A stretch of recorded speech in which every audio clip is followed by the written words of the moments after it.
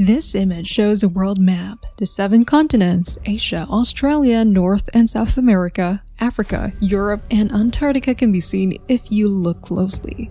This wasn't always the case, however. The 7 continents of Earth did not exist around 300 million years ago.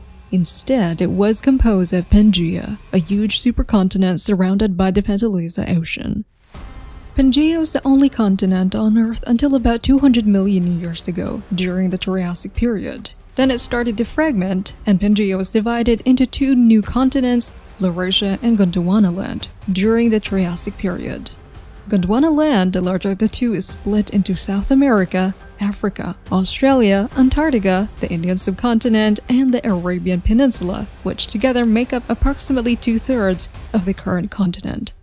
The smaller continent, Laurasia, moved north and eventually broke up into what we now call Europe, Asia, and North America.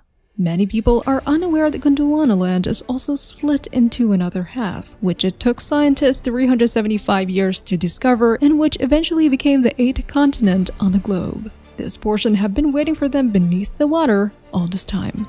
How did this continent change from its original state, and how long has it been underwater? Join us as we uncover scientists' bizarre new finding of a submerged continent. In 1642, Abel Tasman went on a mission. A Dutch sailor with a lot of experience was determined to find the big continent he was sure was in the southern hemisphere. In order to balance out their own continent in the north, the Europeans were certain that there must be a huge landmass there, which they dubbed Terra Australis in advance. This part of the Earth was still a mystery to them at the time. Since the time of the ancient Romans, the fixation has been there, but it has only now been put to the test. So, on August 14th, Tasman set off in 2 little ships from the Indonesian port of Jakarta and traveled west, south, and east until he reached the South Island of New Zealand. When he first saw the Maori residents who were said to have arrived in the region hundreds of years earlier, it was not a pleasant beginning for him. On the second day, several of them departed in a canoe and crashed into a little boat that was ferrying communications between the Dutch ships. 4 Europeans were among the dead. The fate of the European targets remains unclear after they fired a cannon at 11 further boats. The expedition came to a halt at that point. Without having ever set foot on this new continent, Tasman gave the terrible location the ironic name Murderers Bay and sailed home a few weeks later. Although he believed that he had located the vast southern continent, it was certainly not an excellent place for trade. He never returned. Australia had already been found at this time, but the Europeans changed their minds and gave it the name Terra Australis since they didn't think it was the fabled continent they were seeking. Tasman was unaware that he had been right all along. A continent was missing. Geologists made news when they announced the finding of Zealandia. 1.89 million square miles, or nearly 6 times the size of Madagascar, make up this region, 4.9 million square kilometers. Although encyclopedias, maps, and search engines have long maintained that there are only 7 continents, the team asserted boldly that there are more than 7. There are really 8 of them, as we can now see, and the most recent one is the tiniest, thinnest, and youngest continent ever. A tiny number of islands, notably New Zealand, protrude to the ocean's depths throughout, contributing for 94% of it. It had been lurking in plain sight, but that was only the beginning. 5 years later, the continent remains a mystery. The secrets are fiercely guarded behind a depth of 6,560 feet or 2 kilometers.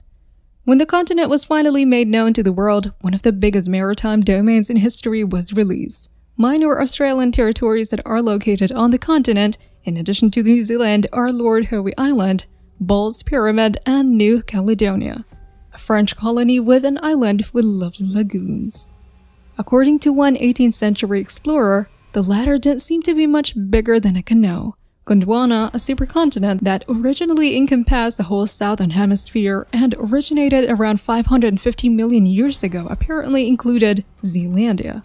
It bordered a number of other nations including all of eastern Australia and part of West Antarctica, and was situated in a corner on the eastern side. Experts claim that Zealandia started to be torn apart some 105 million years ago as a result of a process that we still don't completely comprehend. Continental crust is often around 40 kilometers deep as opposed to oceanic crust, which is normally about 10 kilometers thick. Zealandia was so stretched by the stress that its crust is now just 20 kilometers, 12.4 miles deep. Even though it wasn't as thick as most oceanic crust, the paper-thin continent slowly sank beneath the surface of the water. Zealandia is narrow and underwater, yet geologists nonetheless classify it as a continent because of the kinds of rocks that may be present there. There is still a lot of ambiguity. However, basalt is more commonly found in the ocean bottom, whereas igneous, metamorphic, and sedimentary rocks such as granite schist and limestone are frequently found in the continental crust. Geologists find the eighth continent to be very intriguing and somewhat mysterious owing to its unusual origins. For example, no one knows how the very thin continent of Zealandia was able to stay together and not break up into a bunch of small continents. When precisely Zealandia sank, and if dry land ever existed, there are additional unanswered questions. The Australian and Pacific tectonic plates clashed to form the ridges that are now above sea level. This raised the issue of what lived there. The continent of Gondwana itself supported a wide variety of plants and animals, including the earliest four-legged land animals and, subsequently, a profusion of titanosaurs, the biggest animals to ever exist. Could their preserved remnants be dispersed among the wrecks of Zealandia, which had a warm temperature and a range of 39 million square miles, 101 million square kilometers? In the 1990s, fossilized remnants of many terrestrial creatures, including the rib bone of a large long-tailed, long-necked dinosaur called a sauropod, a beaky herbivorous dinosaur called a hypsiphalodon, and an armed dinosaur called Ankylosauр were found in New Zealand. It is rare to find fossilized terrestrial animals in the southern hemisphere. Then in 2006, a large predator's foot bone, possibly an Allosaurus species, was discovered around 500 miles, 800 kilometers east of the South Island. It's significant to note that all of the fossils were produced after Zealandia broke apart from Gondwana. These islands may have provided centuries of service when Zealandia as a whole was submerged. This does not necessarily mean that dinosaurs were roaming across much of Zealandia. There is much debate about whether it is possible to have land animals without continuous land and if they would have died without it. According to Rupert Sutherland, a professor of geophysics and tectonics at Victoria University of Wellington, one of New Zealand's oddest and most adored birds is the kiwi. It is a bird with hair-like feathers and whiskers. The narrative becomes more intricate as a result.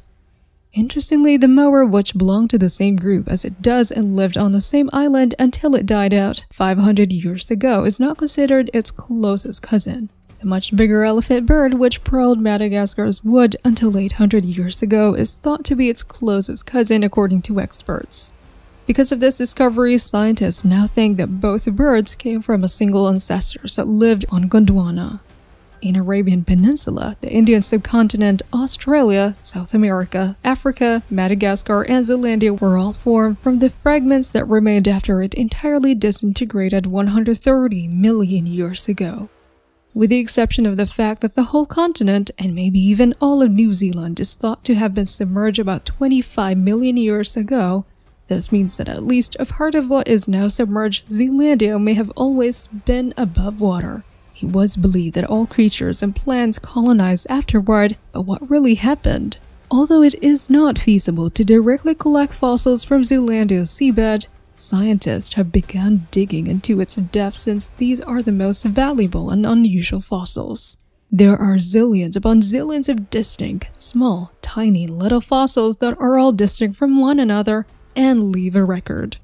Another mystery is how Zealandia is shaped. A geological map of New Zealand shows two characteristics that stand out in particular. One of these is the Alpine Fault, a plate boundary that runs down the South Island and is so important that it can be seen from space. The second is that both New Zealand's geology and that of whole continent are curiously twisted. As a result of their collision, the Australian and Pacific tectonic plates are split along a horizontal axis. It seems as if someone had snatched the bottom half and wrenched it away at this particular point, since the granite ribbons that were formerly continuous no longer line up and are now almost at right angles. Although it is evident that the tectonic plates moved and twisted them out of the shape, The specifics of how and when this happened are still unknown. Although there are various ways to interpret this, there are still many unanswered questions. According to Zealandia, the continent is unlikely to divulge all of its secret anytime soon, since the strata you need to sample are 500 meters or 164 feet below the sea floor, and everything is 2 kilometers, 1.2 miles underwater. He claims that coming to conclusions might be difficult. It's really challenging to explore such a vast region. Therefore, it takes a lot of time, money, and effort to send ships out to survey regions. Even if nothing else, the discovery of the 8th continent on the globe shows that the scientific knowledge has advanced little in the almost 400 years since Tasman's journey. That's our video for today. We hope you like it. So what are your thoughts about this new underwater discovery? Share all your thoughts with us in the comment section below. Well, that's all for now. This is Big Tech Media. See you again tomorrow. Keep in mind to like, share, and subscribe.